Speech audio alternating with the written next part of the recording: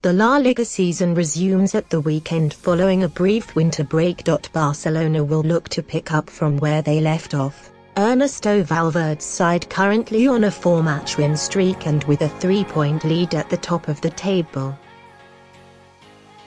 They are closely followed by Diego Simeone's Atletico Madrid, while Sevilla are 5 points behind the leaders.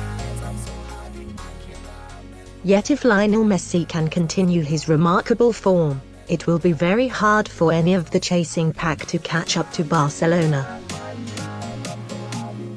The 31-year-old has scored 15 goals and provided 10 assists in 15 league matches. His contribution to Barcelona's season has been simply extraordinary. With Messi playing at such a high level, and Ousmane Dembele and Luis Suarez contributing with 7 and 11 goals respectively, Ernesto Valverde will be extremely confident of adding another La Liga title. And what's even more ominous for Barcelona's rivals is that Messi will enter 2019 very fresh. Pete Jensen of the Daily Mail has penned a detailed account of Messi's winter break, and 2 words sum it up: stress-free.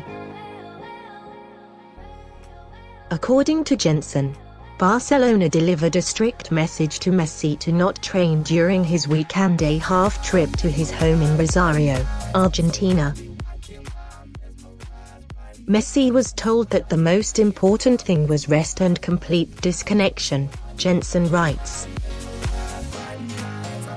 The 5-time Ballon d'Or winner spends much of the summer break training. He has a small pitch in his back garden on the Costa Brava. But the Blaugrana wanted him to dedicate this break to rest and recuperation, with the club chasing domestic and European glory.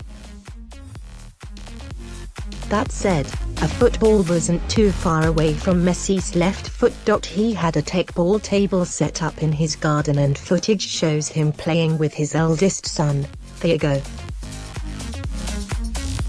Messi is 31 now, and it's vitally important that he doesn't suffer burnout. Barcelona's hopes of silverware depend on Messi, and keeping him fresh for the latter part of the season is their #1 priority.